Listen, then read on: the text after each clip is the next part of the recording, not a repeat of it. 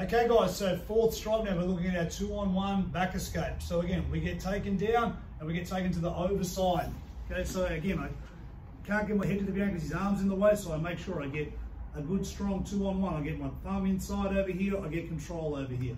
So from this position, what I want to aim to do is use my legs on the ground to extend, look back as far as I can and create some space, which will allow me to circle my hand inside. Once my hand's inside, I can make a strong frame here now. I've got two hands inside. It's very, very difficult for me to do much.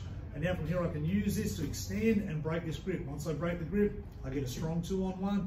Now I'm going to move down to escape my head to the ground, bring their arm to the top. And now again, I can circle and move out to free myself from the back.